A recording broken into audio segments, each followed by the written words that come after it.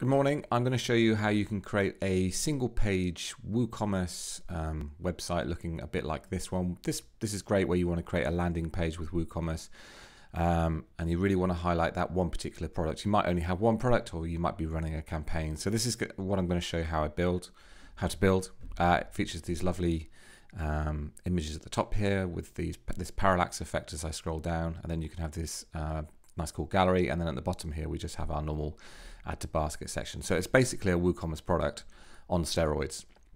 So I'm going to show you how I built this. It's using the Gutenberg Block Editor and our WooBuilder Blocks plugin that we've built over at WordPress. So sit back, enjoy, and I hope you find it useful.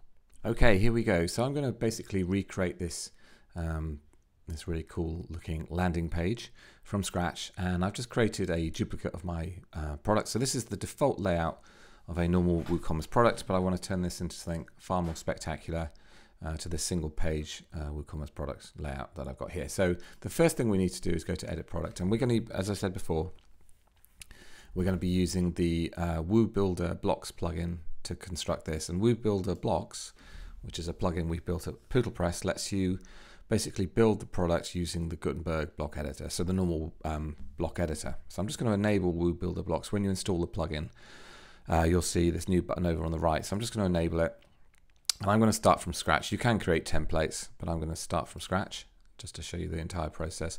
And that will basically load this page now into a Gutenberg page, which is cool because now we can start to build up our page. So if I just flick back here, so this page is fairly straightforward in terms of how this is being built. This is just using some of the core Gutenberg Block Editor blocks to start with.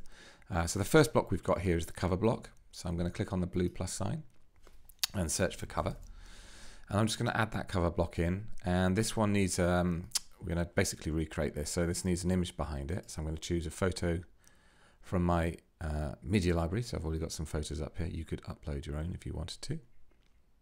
And I'm just going to choose one of these photos today, just for speed. I think that's the one actually, so let's choose that. And that'll put that as a background behind that image, you see here. And then we just need some text, so I'm just going to copy this text here just for speed today. That's my headline here.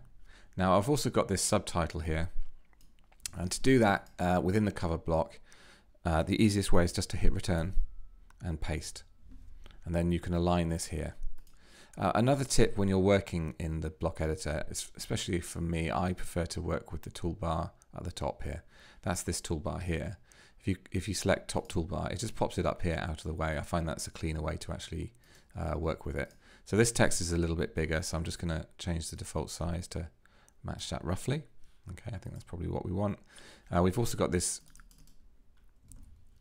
line here. So again, the easiest way is just put your cursor at the end there, hit return, and then paste or type in.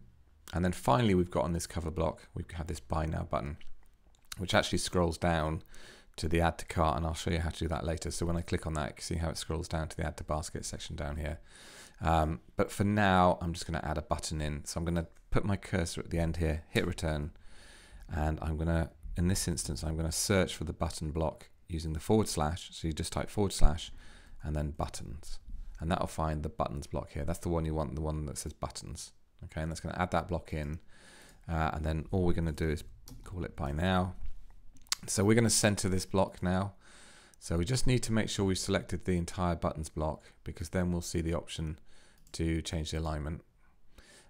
If you're ever confused about that, then these three lines will show you the hierarchy. Just make sure you select the top level buttons rather than the individual button itself. If you select the individual button, you won't see the option to change the alignment. You see there's no option to change the alignment here. You have to select the top level buttons block, and then you see this alignment option here. Okay. The other thing that I think I did, I set the type to be an outline. So with this style, you can set the outline, and I'm going to set the color settings to be white. Now it'll actually end up looking just like that once we published it. The preview's not quite right. Okay, so that's the first block. Then the second block is pretty much the same, but for speed, what I'm going to do is I'm going to select the cover block, and again, just make sure you selected the whole thing. Oh, sorry, one more thing I need to do here is this nice parallax. So as I scroll, can you see how the image is frozen behind? So to do that, just make sure you selected the cover block here. And then over on the right here, just make sure you selected fixed background. And that means as you scroll, or the user scroll, can you see that image now has that nice parallax effect behind it? Very simple. Okay, so what we've got underneath here is basically 2 more cover blocks. So for speed today, and the way I generally work is I'm going to duplicate this. So make sure I selected the cover block, click on these 3 little dots here, and then you'll see this duplicate option. Okay, and I'm actually going to duplicate it 3 times. Okay, now you can get this really cool effect if you duplicate the same block 3 times. Can you see how the image behind basically looks like you're revealing the image? And if you put like let me just show you this. If you put like an overlay on this, can you see how you get that really cool effect? So you might want to think about doing that. But for today, I'm actually going to choose a different image, and I've got different text. So this text here,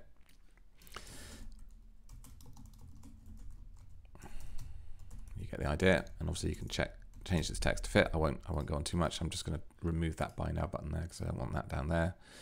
So there's that block there, and actually I want to change the background image on that one. So again, I'm just making sure I select the cover block by using these 3 lines here. So make sure you selected cover, and now up here I can actually replace that image.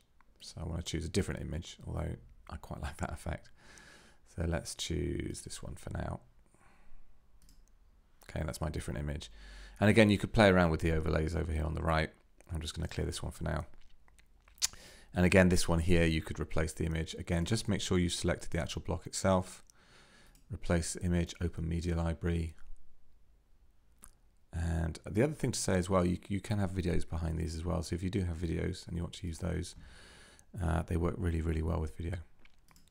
So that's my 3rd image. And again, you could nip in here and just change this text to whatever you like. And again, I'm just going to remove this buy now button by clicking on these 3 dots after I've selected the block. And there we go. So that's the first bit done really. I have now created these 3 nice blocks. You can obviously take more time over these. If you want to change the size of these, you can just do all sorts of weird stuff like that. But I'm pretty content with that. Right, under here, we've actually just got a gallery. And that again is just using the gallery block that comes with WordPress now, and I just chose some images, so I'm just going to add that in, and I think I just chose a few of these images. So you can multi-select these images when you're creating your galleries, and I can insert it here, and that's going to create me a nice gallery. I'm actually going to remove that one because I only want 6 images. I think that's what we've got. Yep. And then under that we've just got, you probably guessed it, we've got a paragraph block.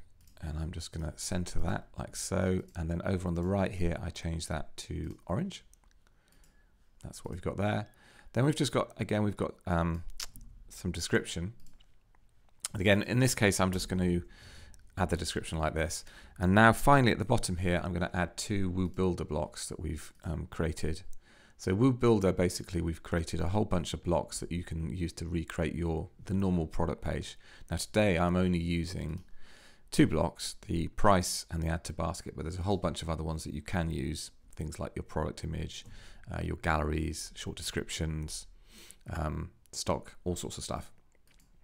But all I'm going to add in here is the price. So let me show you actually. If I just come down here and go to any second here, you'll see these are all the WooBuilder blocks that we built. So product rating, product title, add to cart, sale countdown, stock countdown, cover block, price, tabs, related products, upsell products, short description, meta, product reviews, product images, product carousel, request for quote. So you'll see there's some additional blocks in there that we've built as well. All I need today though for this tutorial are 2, which is the price, which is that one there. So I'm going to add the price in, and that's going to load the price of the product. And over on the right here, you can customize things like the font and the font color and the size of that block as well. And you'll see that will come in a second here. And then finally, all I've got under there is the add to basket block. So I'm just going to add that one using this method. And that will show the add to cart block. Okay, and again, there we go. Now, obviously, I've gone very, very quickly today. You could take far more time over your product page. But hopefully you can see that that's looking much more exciting than the traditional WooCommerce product. Okay, one more thing to do. So I'm viewing the product now, and can you see how my cover blocks are? I don't have any margin in between these, which I would probably quite like actually. So what I'm going to do to fix that, I'm going to go back into Edit Product, and this is one of the most useful blocks that you can use in the block editor, and it's called the spacer block. So to add it between, you just hover between the block like I'm doing here, click Add Block, and I'm going to search for spacer. And that just basically, the spacer block just lets you add vertical space between your blocks, and you can obviously drag it here to choose the pixel height, or over on the right here if you want to be more consistent, you can just punch in the details over here. So I'm just adding a spacer block of 30 pixels high, and I just want to add one under here as well. Same again, I'll add the spacer block, and again I'll make that 30 pixels high. There we go. Probably easier if I punch it in. And there we go. So I'm happy with that now. So let's update that and go and view it. Fab. So there's my finished product page. And obviously you could set that as the front page of your website if you only had a single page website and you were just selling one product. It would work great like that. Or you could, you know, if you were doing this is a landing page that has its own URL up here, so you could email that out to your mailing list, and if you were just running a specific campaign just for that product, then you could do it that way as well. So there you go. I hope you found that really useful. That's using the WooBuilder Blocks plugin from us at WordPress, and then just the Gutenberg block editor. So if you have any comments, please leave them below. Thank you very much.